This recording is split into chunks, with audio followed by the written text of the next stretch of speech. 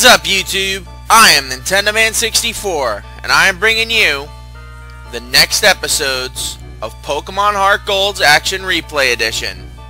Last time we went through Victory Road, we took down Not Applicable another time, made our way here to the Indigo Plateau, and actually caught ourselves a shiny Onix, which is always a good thing.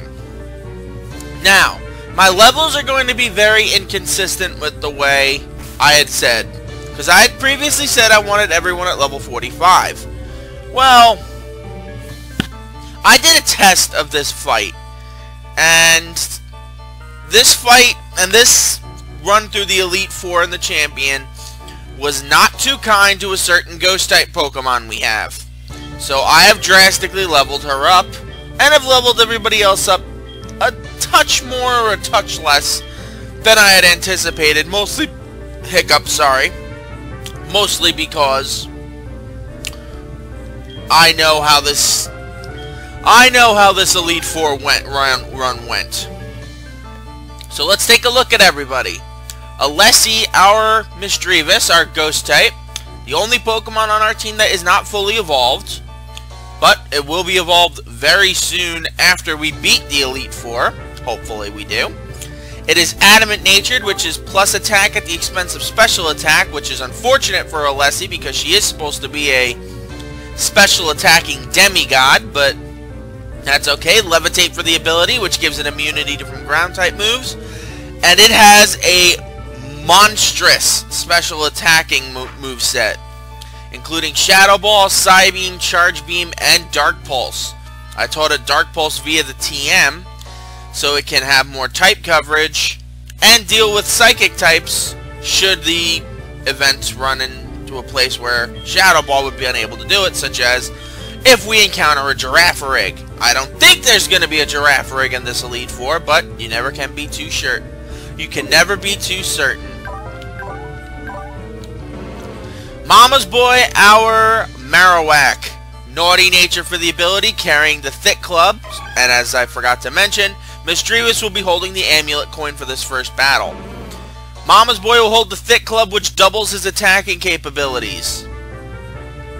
Doubles! You heard that right. So that attack strength is already 206. One Swords Dance, which raises his attack level 2 stages, and this thing might be the most powerful thing in the region. And it will only continue to get stronger as it levels up. Rockhead for the ability, so it protects itself from recoil with the moves Earthquake, Swords Dance, False Swipe, and Thrash. Also has the ability as a Naughty Nature, which raises its attack at the expense of special defense. Considering it's a ground type, I understand that and can deal with that. Here is Taboo's, our Crobat. Naughty Natured, the exact same as Marowak, meaning attack up, special defense down. It will be holding the XP share for this fight. It is a poison flying type. The only reason I did not level this one up to level 45 is because it's a little bit challenging of a Pokemon to level up in Victory Road, so I chose to obviously, leave it as is. And it'll have the XP share throughout most of the Elite Four run, so it can get some more experience that way. And it knows the moves Cross Poison, Fly, U-Turn, and Mean Look. I thought about getting rid of Mean Look for a couple of minutes, but I decided I still need Mean Look should I encounter Raikou in the post-game, and I do not want any Pokemon running away because I only have one Master Ball, and I don't plan on doing any of the gimmicky BS to get another one.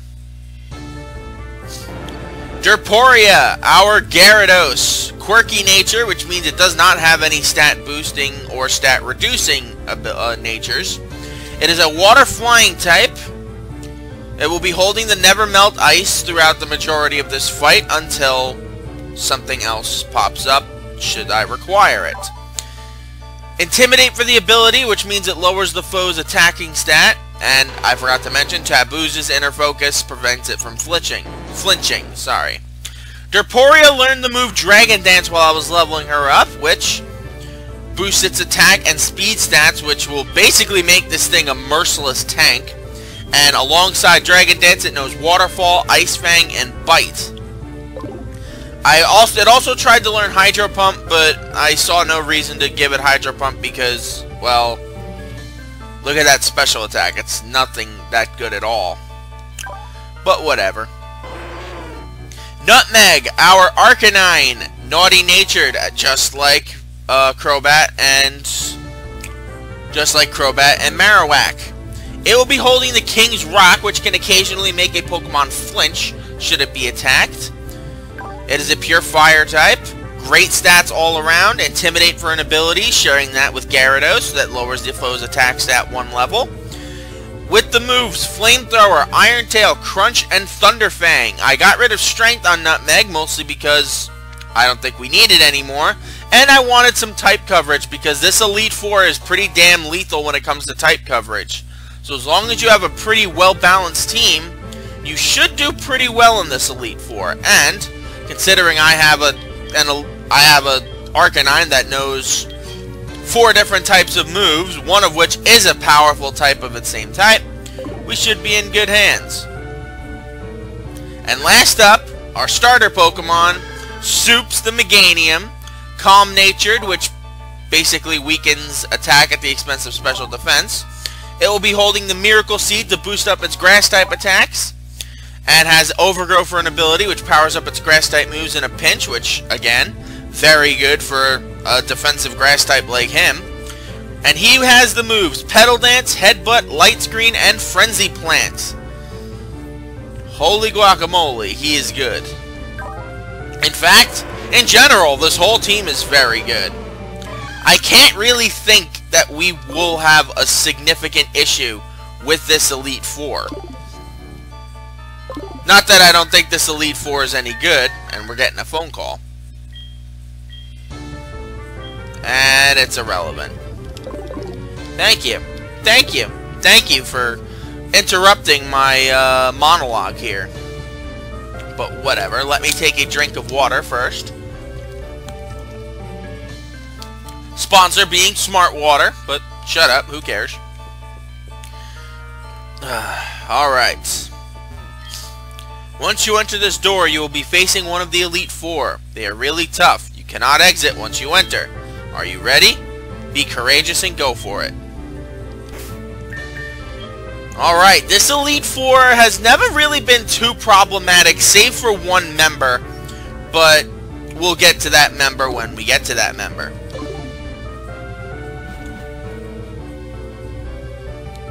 First up on our list is this guy who's got weird boxes flying everywhere, so he must be a Psychic-type trainer. And that, ladies and gentlemen, is why I have Alessi out first. Welcome to the Pokemon League. Allow me to introduce myself. I am Will. I have trained all around the world, making my Psychic-type Pokemon powerful. And at last, I've been accepted into the Elite Four. I can only keep getting better. Losing is not an option. Now, as you will recall, Psychic types do not have that many weaknesses, but their 3 most critical ones are Bug, Ghost, and Dark types. He will be starting off with a Xatu level 40. Whew, this one's gonna be pretty straightforward to take out.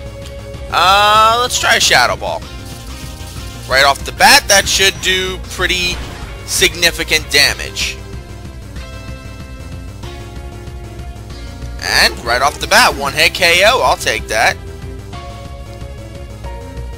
732 experience points. Taboo's get some experience.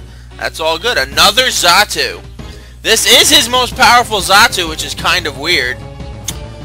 But, to each his own, I suppose.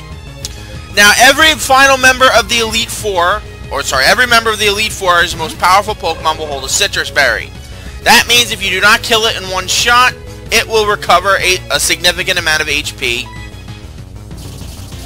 and be able to counterattack with great force. Unfortunately for it, I think Alessi's got this in the bag, so I think I'll just let her sweep through this team. Now I do have the movesets right next to me, so in case you're interested, I will begin at this point, unfortunately, describing these movesets to you. Jinx is up next. Ice Psychic type, oblivious for the ability, so don't try to make it fall in love with you. With the moves Lovely Kiss, Psychic, Double Slap, and Ice Punch. Again, pretty straightforward moveset. Shadow Ball should do its job.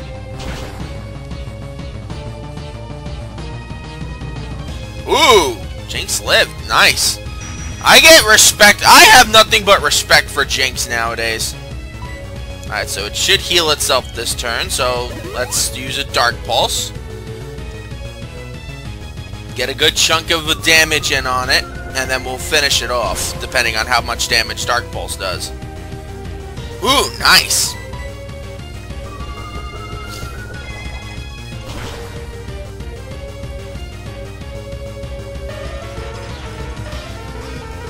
Alright. Taboos. Executor is up next. Grass Psychic type. Chlorophyll for the ability. Let's go Taboos out there. Let's retire Alessi a little bit early. Grass Psychic type. Chlorophyll for the ability, so it doubles its speed in the Sunshine, which should not matter unless you potentially use Sunshine. With the moves Reflect, Psychic, Hypnosis, and Egg Bomb. It's mostly a setup Pokemon, but... Alright, let's see. What could I expect as this? Probably going to be Psychic, so...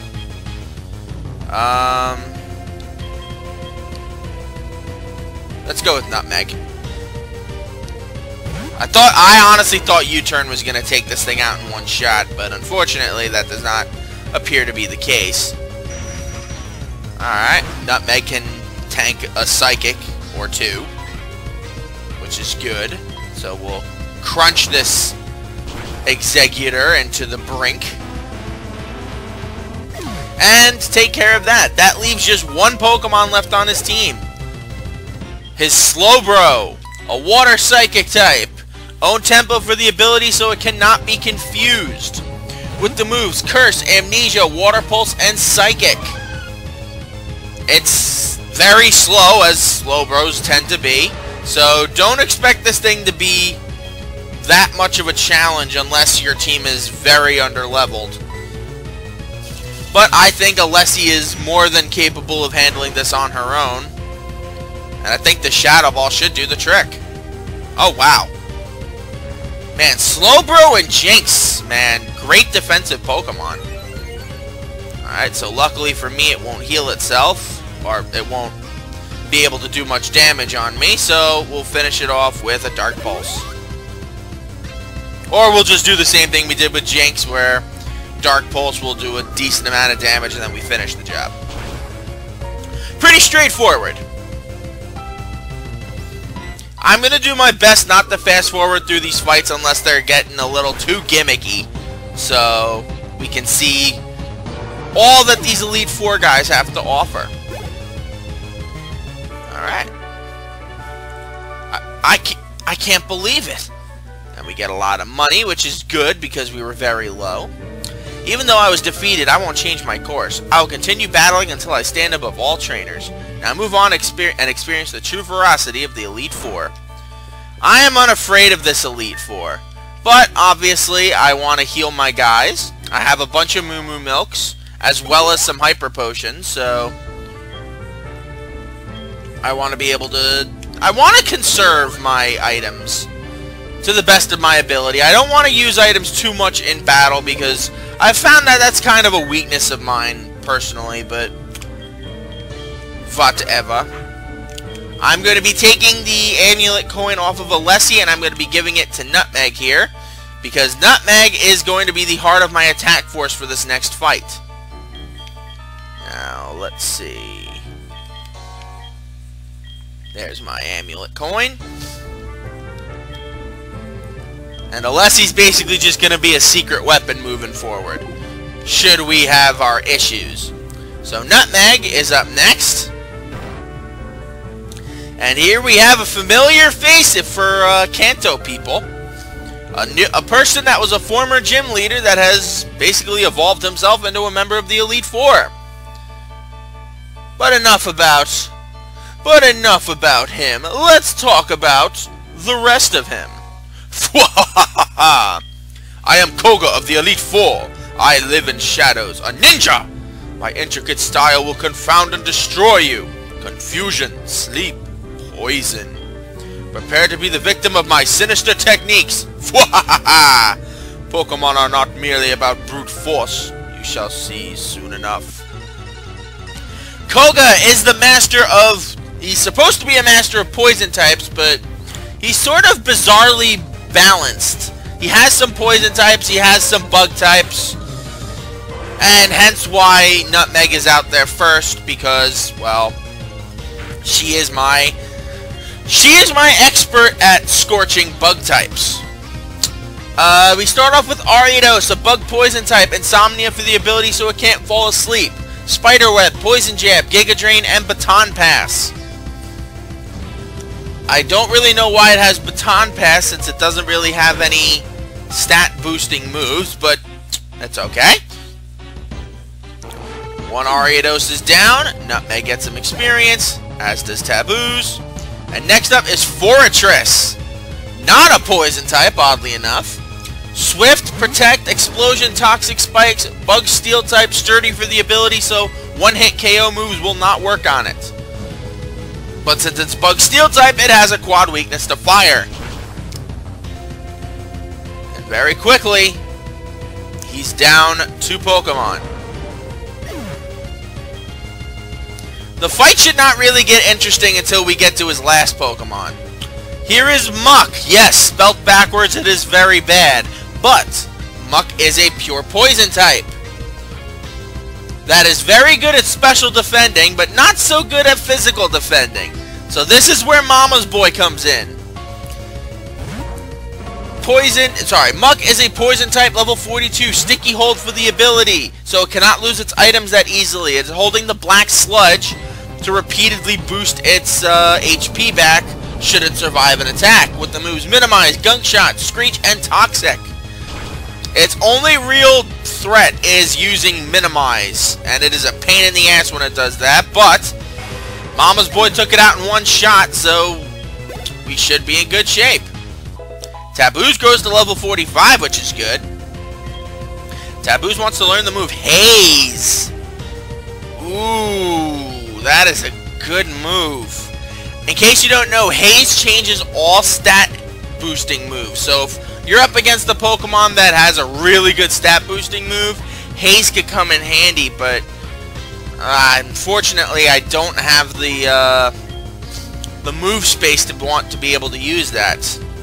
Next up is Venomoth, another bug poison type, and one that I think is a little underrated. It's got pretty decent stats all around, Shield Dust for the ability, so added effects will not do much damage to it, so if I burn it, if I basically use Flamethrower on it, it won't be able to use, it won't be able to be burnt. The only way you could possibly burn it is if you use Will-O-Wisp, or paralyze it with Thunder Wave, or poison it with like a move like Poison Powder, but of course since it's a poison type, you can't poison the poison type. With the moves Toxic, Supersonic, Psychic, and Gust. Unfortunately, it was no match for Nutmeg.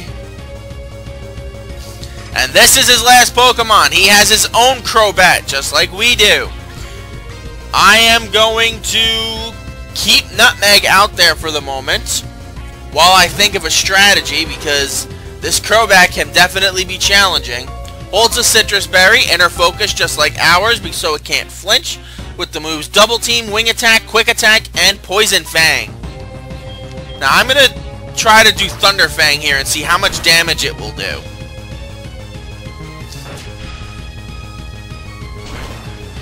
It should do a decent amount because we do have a lot of physical attack, and we paralyzed it. Perfect. So we drained its speed advantage. The only thing it might be able to do is use Quick Attack to nullify that. And Flamethrower should take it out.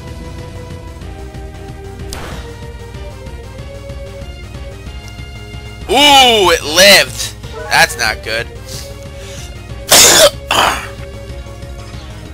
Jeez Louise. Alright. I don't know if it's past the point of healing itself or not, but just in case it is, we'll use Thunder Fang. And it's not, so that's perfect. And Nutmeg goes, sorry, and Crobat goes down. Nutmeg did her job. She's my good little girl. Ah, you have proven your worth. We get a lot of money from beating Koga, so that's nice. I subjected you to everything I could muster, but my efforts failed. I must hone my skills. Go on to the next room and put your abilities to the test. Okay, and just like in most of these action replays, and basically every Elite Four since, well, I think Black was the first time I did it, we are going to take on the entire Elite Four in one sitting. So, as I recall who's up next, I have to set up my team accordingly. And honestly, I think Taboos might be my best bet here. I am going to take Nutmeg off of the Amulet coin, though. And I'm actually going to give it to, believe it or not, I'm going to give it to Soups. Of course, I'm going to give him back the Miracle Seeds when we get to our fight, but Soups and Derporia are the only two that have not had their appearance yet. Soups will appear in this fight, and Derporia will appear in the last fight, but still, I want to be fair to all my Pokemon, so, are we ready? Alright, let's go, Taboos. You're my Titan for this fight. Another familiar face for Kanto people, the only surviving member, well, not surviving, but the only member of the Elite Four from the original games that is left in the Elite Four is this guy, Bruno. I am Bruno of the Elite Four. I always train to the extreme because I believe in our potential. That is how we became strong. Can you withstand our power? I see no fear in you. You look determined. Perfect for battle. Ready, Mikey? You will bow down to our overwhelming power.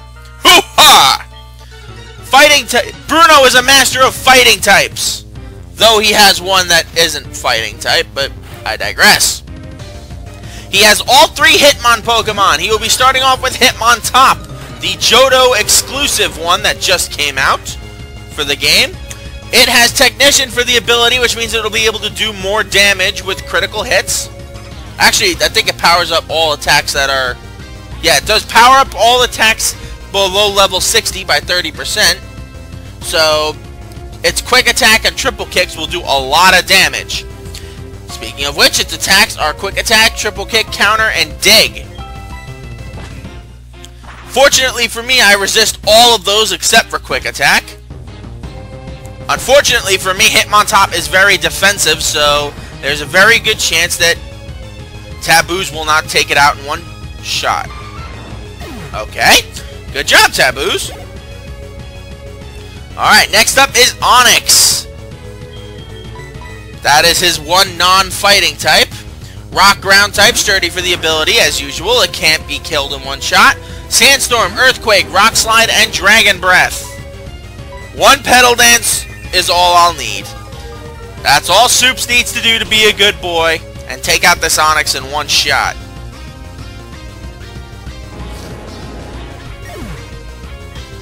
And there we go. Taboos and Soups both gain a decent amount of experience. Hitmonlee is up next. Whereas Hitmontop was the Hitmon Pokemon of Equilibrium with equal attack and physical defense, Hitmonlee is more based off of just a brutish physical attacker. It has Reckless for the ability, Blaze Kick, Focus Energy, Swagger, and High Jump Kick. Some of its moves are not very accurate, with the exception of Focus Energy. All the rest of his attacks do not have 100% accuracy, so you might want to use that to your advantage. Which is what I plan on doing. And I missed, of course. I really hate that my allergies don't affect me until I'm doing this friggin' recording. It's unbelievable. Alright, so I'm going to use a Persian Berry to heal Taboos of his of his confusion. And this should essentially do it, because that one swagger gives Taboos enough attack power to, I'm pretty sure, take out the rest of his team. And Hitmonlee's not the best defensive, so there you go. Good job, Taboos. Next up is Hitmonchan, the more defensive-minded of these Hitmon Pokemon. Even though it's got some very interesting moves, it is the only Pokemon on his team that is of the fighting type that does not have fighting type moves. Iron Fist for the ability, so it powers up its any attack with the word punch in it. And obviously he has many of them in his moveset with Ice Punch, Thunder Punch, Fire Punch, and Bullet Punch. 2 of those moves can do severe damage to Taboos. Thunder Punch and Ice Punch being those ones. But I don't think it's going to survive with one swaggered up Taboos. And no, it did not. Taboos is ruthlessly strong. And is close to level 46, so nice. Last up is his master Pokemon, Machamp. No guard for the ability, so his attacks hit regardless of... well, basically hit regardless of protect or whatever have you. Citrus Berry it's holding with the moves Rock Slide, Cross Chop, Revenge, and Foresight. Rock Slide will devastate Taboos, so I want to take this thing out as quick as possible. I don't know why it used Revenge there, but that's okay. We quad resist fighting type. And presto! The only Pokemon that really gave us a slight challenge was that Hitmonlee when it got a swagger off, but man, we just dominated. Having lost, I have no right to say anything. Go face your next challenge. Alright. This is the member of the Elite Four that has given me a lot of trouble in the past. Now, let me take a look. Taboos is, oddly enough, my best weapon for this fight. But I am going to take the amulet coin from Soups and I'm going to give it to Nutmeg.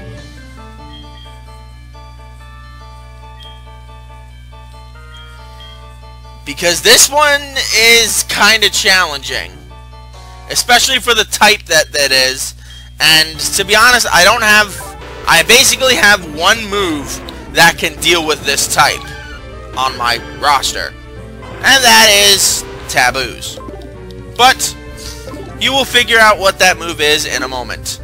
I think I'm going to go with my hot hand in Taboos and take on this fight with confidence. It's eerily dark in here, so let's talk to this lady. I am Karen of the Elite Four. You're Mikey? How amusing. I love Dark-type Pokemon. I'm known for my overpowering tactics. Think you can take them? Just try to entertain me. Let's go. Now, like Dragon, like Ghost, and like so many other types that were first introduced into this game, there are not that many Dark types. So as a result, there will only be 3 actual Dark types on Karen's team. She starts off with Umbreon, synchronized for the ability, so do not put any status ailments on it unless you are incapable of being damaged by them. With the moves Double Team, Confuse Ray, Payback, and Feint Attack. Its pièce de résistance is Confuse Ray and Double Team to be an annoying pain in my ass. I'm going to be using my Persian Berries though, because I do not want to deal with confusion right now. So let's see what she goes with. She goes with Payback. Unfortunately, I didn't attack it this turn, so it's not going to do that much. I'm going to do Cross Poison again to try to soften it up, and then I'll do U-turn to finish the job. You know, assuming U-turn actually hits. Because you guys know with Double Team, it's a real pain in the ass move. And it did! Okay, nice. And... oh, it lived! Damn! Oh, I was not expecting that.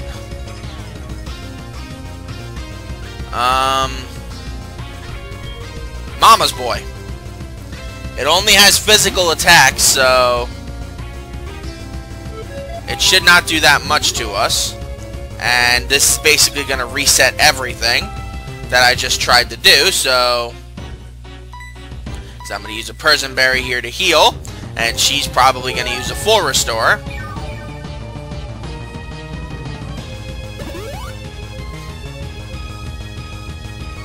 Alright, so Mama's Boy is my next best bet to take out this Umbreon, which has given me a lot of trouble in the past, so let's see how much it... Oh, come on!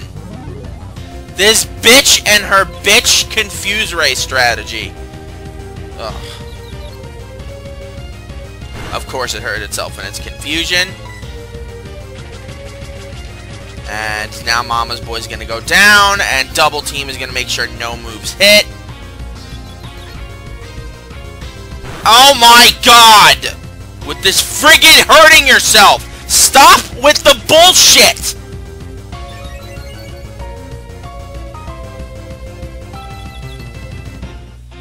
Three times in a row! Come on!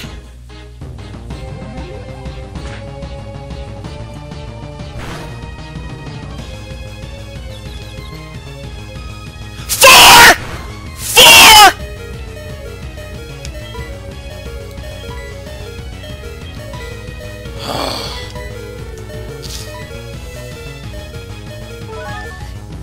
4 times in a row? Really?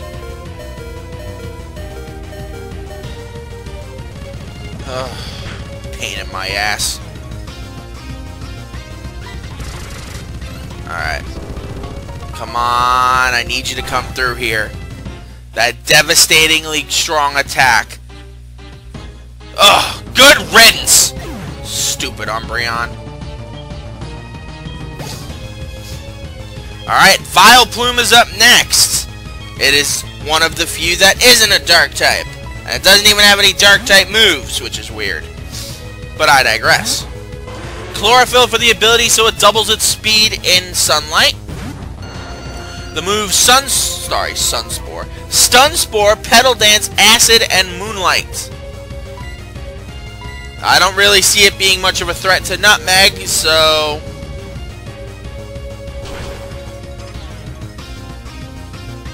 I think this Flamethrower should do it. Yep. Goodbye, good luck, and good riddance. Next up is Gengar. Ghost Poison type. Levitate for the ability so ground type moves will not work on it. With the moves Focus Blast, Destiny Bond, Spite, and Lick.